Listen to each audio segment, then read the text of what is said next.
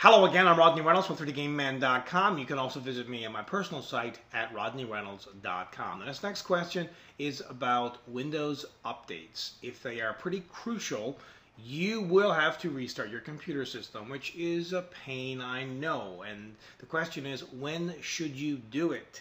Should you do it immediately, wait 10 minutes, an hour, or 4 hours? You know what? I am very guilty of this.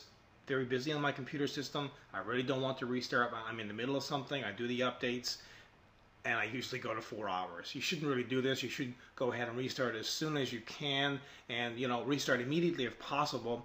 You've got the options: 10 minutes, 1 hour, or 4 hours. Again, do it as quickly as you possibly can. And you know what? If 4 hours is as quick as you can do it in, it's better to do that than not doing the updates at all and just have these updates sitting there and you're not doing them. It's important to do updates, do them. Just restart the computer system basically when you can at your earliest convenience. Again, if you have a question for me, you can head on over to 3dgameman.com. You can post it in the forum, or you can shoot me an email directly at techquestions@3dgameman.com.